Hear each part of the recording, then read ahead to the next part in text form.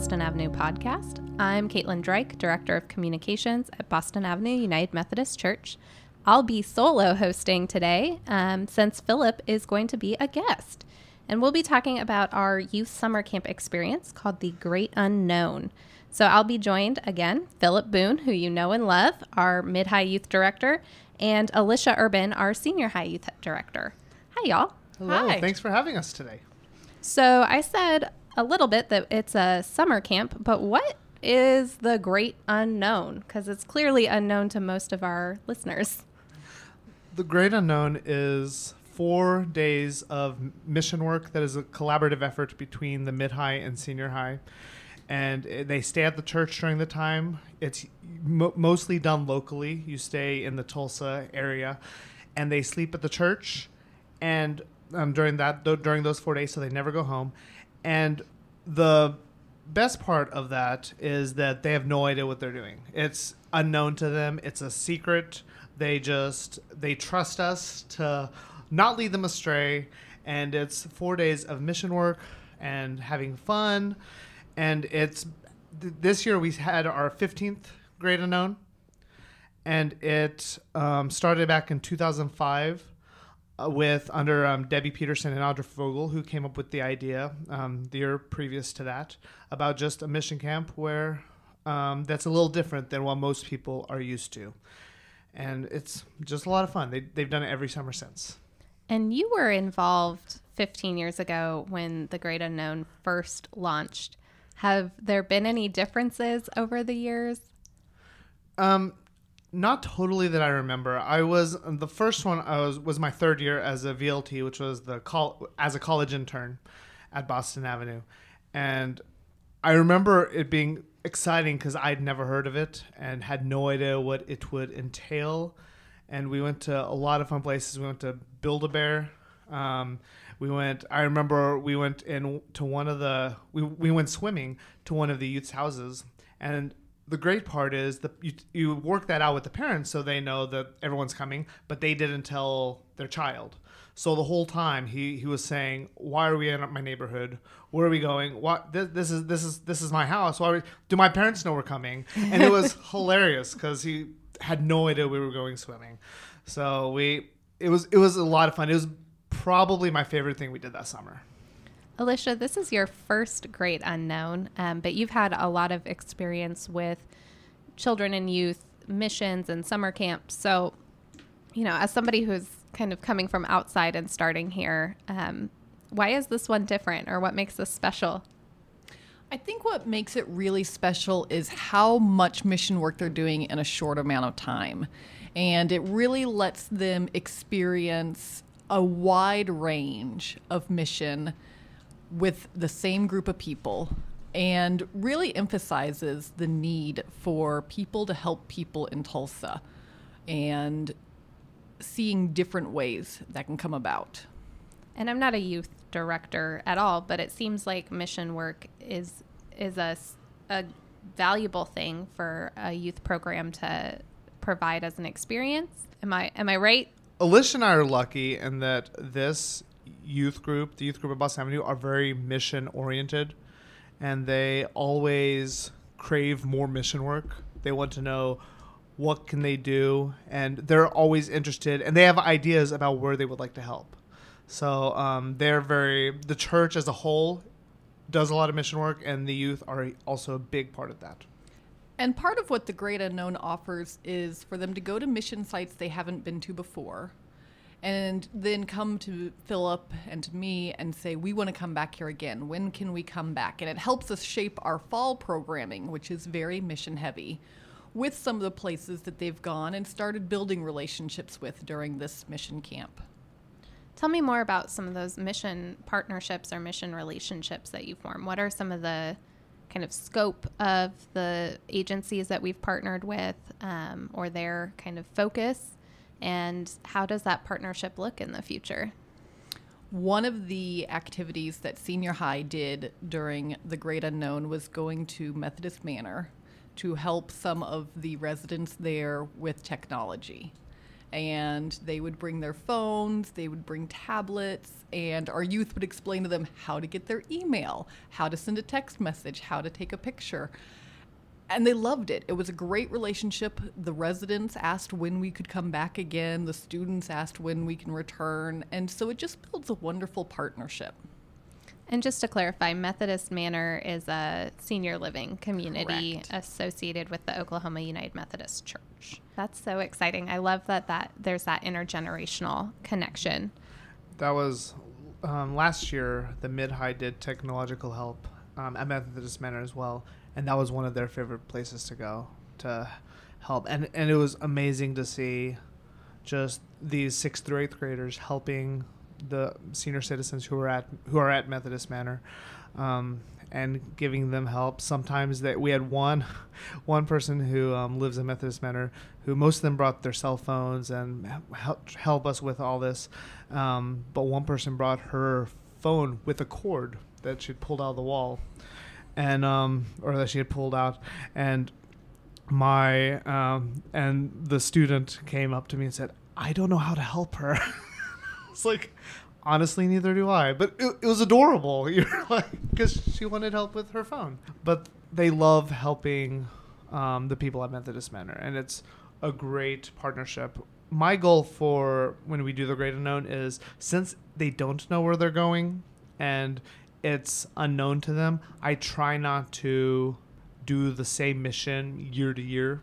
A lot of times for the Great Unknown, we do different sites that maybe we've never partnership with before. One that we've done that I believe Alicia did this year with Senior High and we did last year was Restore Hope. Mm-hmm. And that's another great partnership we have. But like this year, I don't know if they've ever done it before, but we went to Parent-Child Center, which is just down the road from Boston Avenue. And we went to Francis Willard, which we have Circle of Care. We have a great relationship with them. So we went there. And so it's also not only building upon relationships we've made in the past, but building new relationships that maybe the church has with them, because I think the church has gone to certain places, but the youth have not. And another goal that we have is for them to look to see where they can help in their community. After the Tulsa floods, we modified our schedule to include cleaning up along the river because there was such a need for that. And the goal is that students will start to see those needs on their own in the community and find ways that they can step in and take action. I will say, with regards to the schedule, one of the really good parts about it being unknown is that the youth don't know what we're doing, so we can change the schedule on the fly, and they have no idea, so they're not complaining about why didn't we do this. It was supposed to rain the first day, maybe the first 2 days, and we completely changed our schedule because we had a lot of outside activities. So early morning, while they were eating breakfast or stuff, Alicia and I, and they were with the other parents that were there, Alicia and I were in her office trying to redo the schedule, figuring out what we can do, and it made it, I feel like it worked flawlessly, but the youth had no idea. So so that's one really good part about it being unknown, is you can change the schedule and they don't know. So if any youth directors are listening right now, you would heavily endorse this model just for that reason. Yes, absolutely. Definitely. It's sometimes unknown even to us. So this is so mission oriented, and it's also very locally focused. And so much mission focus from churches seems to be in international mission work. So what is the value in doing mission work locally, especially for youth? I think it's really important for youth to do local missions, and not to discount national and international mission trips, but there's so much focus put on those that we forget there's such a need in our own backyard, and that we don't have to spend thousands of dollars to do mission work. We can go just down the street and help sort school supplies for students who wouldn't have them otherwise, or further up the road and organize the food pantry. There's a lot of work that needs to be done here, and that it's very rewarding for our students to do here. And by doing this, we're hoping to cultivate a lifestyle of mission rather than a vacation of mission. We have another guest on the show that I failed to introduce earlier. Would you introduce yourself? I'm Taylor. And Taylor, what grade are you in? Going into ninth. And you participated in the Great Unknown this year, right? Yes. So what were some of your highlights from this year at Great Unknown? What did you do? Well, we did 15 service projects. Sometimes it was 2 a day. Sometimes it was 1. And then with every service project, we did a fun activity. What was your favorite mission project that you worked on? Going to Methodist Manor or going to the food bank. What connects with you in Great Unknown? What do you like about it? I like how you don't know where you're going, so you're always paying attention, and you can see not everyone's on their phones and everything because you're looking around and trying to see where you're going. What about spiritually? Where did you connect with God during this camp process? We went to 2 different church services one day, and just seeing how different churches do it, but one idea. So pitching over to our youth directors, tell us about this church service experience added into the missional element, the spiritual formation components. One thing that we did differently this year was to hold Great Unknown over a weekend, and it allowed us to take the youth off-site on a Sunday morning and experience a different type of worship. Mid-high went to Vernon AME, senior high went to First Lutheran and House Church, and so they were able to experience, the senior high students were able to experience a liturgical service that had some similarities to the Methodist Church and some differences, which we were able to discuss, and then a non-denominational service. And we spent an hour that night talking about what we saw, what we experienced, how we felt, what resonated with us. And for some of the students, it was one of the few times they've been outside of Boston Avenue for worship, and it really opened their eyes to new ways to worship and new ways to experience God that they can then bring here, and things that we can incorporate in our senior high worship that we do on Wednesday nights. Yeah, Mid-High went to Vernon AME, which is another partnership that Boston Avenue has formed with doing music with them and just partnering with them over the last year or so. And it, just like Alicia said, it was nice to see how another church worships because everyone is so used to Boston Avenue's worship service. Many of them sing in the choir, so they're here every week for the first service, for the early service, and they're not used to seeing how another church may worship. He did announce us during the service, and did give me the mic to say everybody's name who was there. 24, 25. We had exactly 21 mid-high youth and 21 senior high youth, which was really interesting. Wasn't expecting it to be so 50-50. But it was nice for them to see just how they worshiped. And Vernon AME is a little bit longer. It's a 2-hour service. And so they're not used to as long of a service, as many songs and everything. But it was nice to be able to see how another church does it.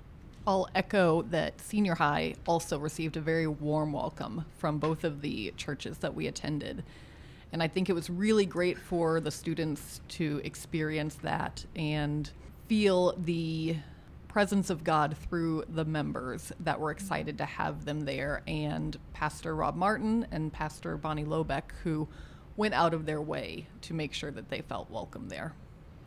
And I think then at that point it models for our youth how to welcome people who aren't from Boston Avenue who come in and visit us, to kind of take a walk in somebody else's shoes as coming from the outside.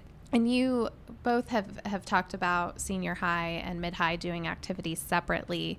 Are there times that they're together as well? Mm-hmm. Yes, we did the mission activities separately, but the fun activities we did together. So we went swimming together. We did all worship together, and one of the ones we swam and then did worship while they were in the pool, which they weren't expecting, and it was a fun time. We like to try to do a fun worship type experience that's not normally what they're used to. Last year we went skating for a fun activity and did worship on the skating rink. So that was a different experience as well.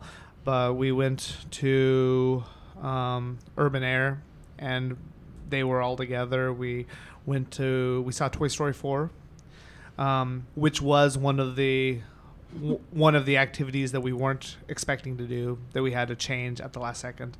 But luckily we were able to get 50 some odd tickets in a movie theater. So that for the time we wanted. So it ended up working out perfectly. But yeah, we do all the fun stuff together, and then all the worship. We did 2 games of sardines, one separately and one together. And if you do not know, sardines is a game where one group hides and every other group tries to find them. And once you find them, you hide with them. And you do it in complete darkness, so you don't turn the lights on. And doing it through Boston Avenue is almost any youth group I've ever been a part of plays sardines. But Boston Avenue is a lot different than most other churches, because other churches aren't quite as big as Boston Avenue. So it's quite the experience. And there's a lot of screaming, and if you just randomly... But like good screaming, right? Good screaming, yes. If you randomly showed up, you would wonder what was happening in the church. But it's a lot of fun, and the youth have a lot of fun. Kicking it back to you, Taylor. What is different about you now that you've completed a Great Unknown experience?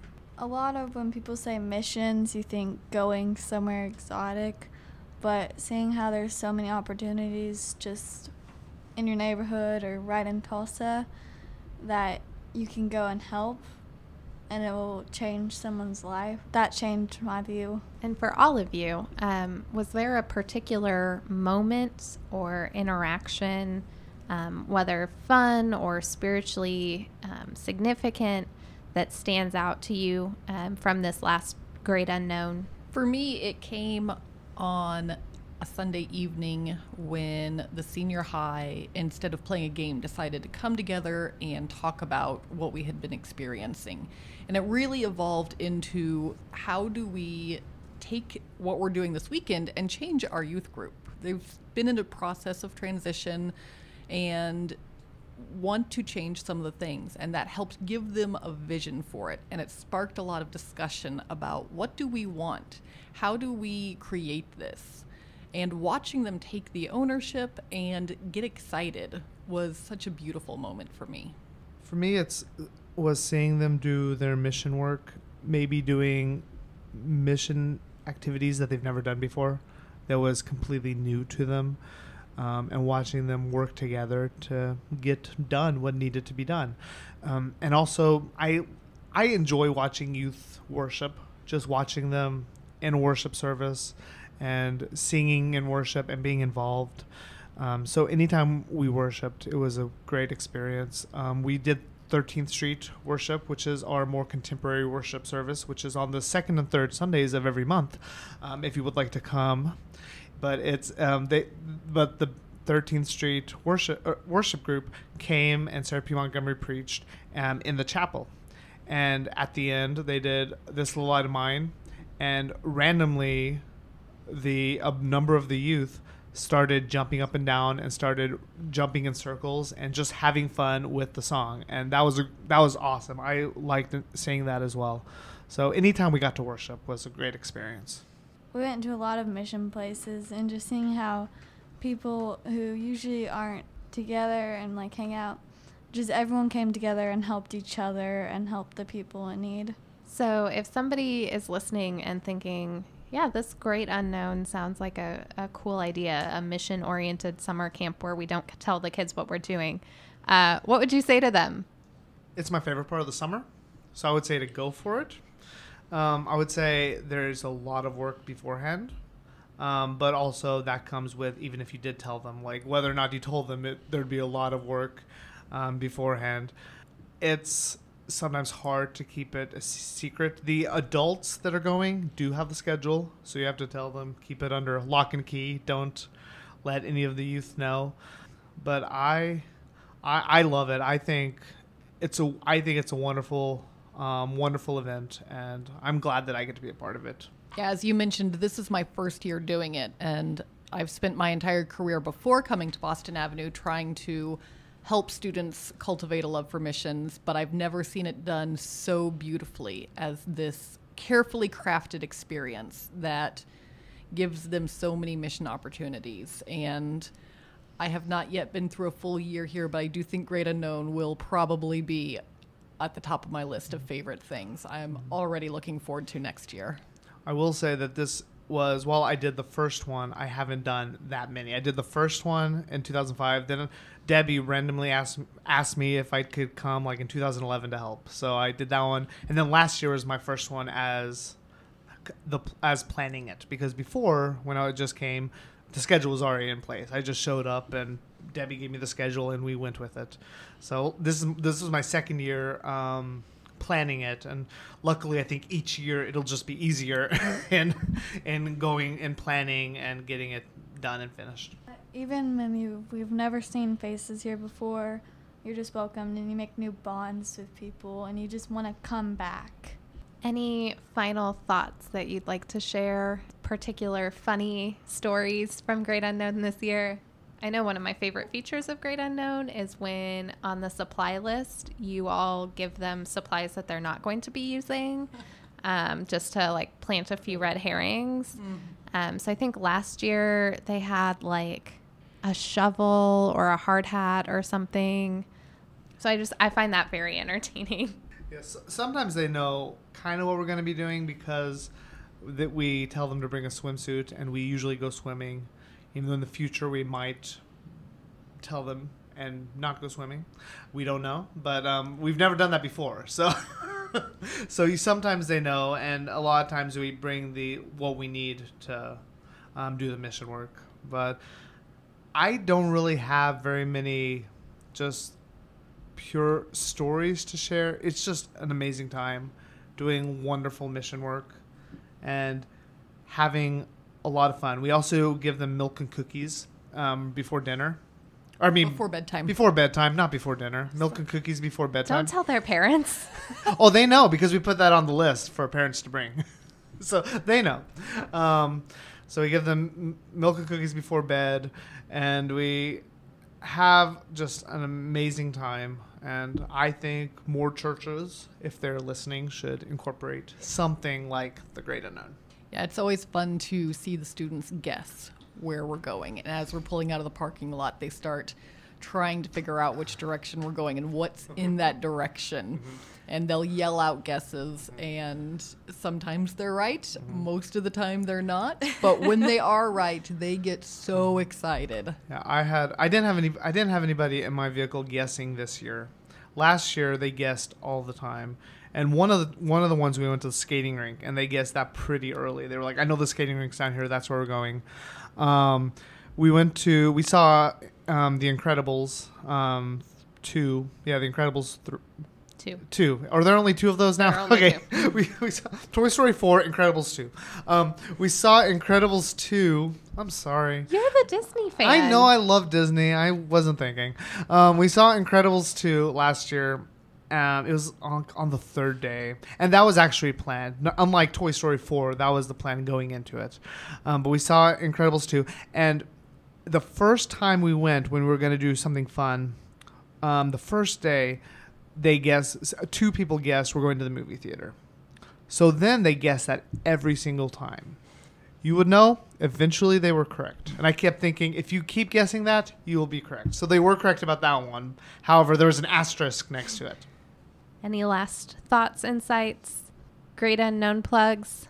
I will say, if anybody is interested in something like the Great Unknown and wants to know a youth group, what goes into it, they can reach out to Alicia and myself, and we'd be happy to talk about it. It's just our names at bostonavenue.org, Alicia Urban at bostonavenue.org, and Philip Boone at bostonavenue.org with 1 L. Make sure there's 1 L in the name Philip. We'd love to talk about it and talk about how it happens and what you can do to have it happen in your church.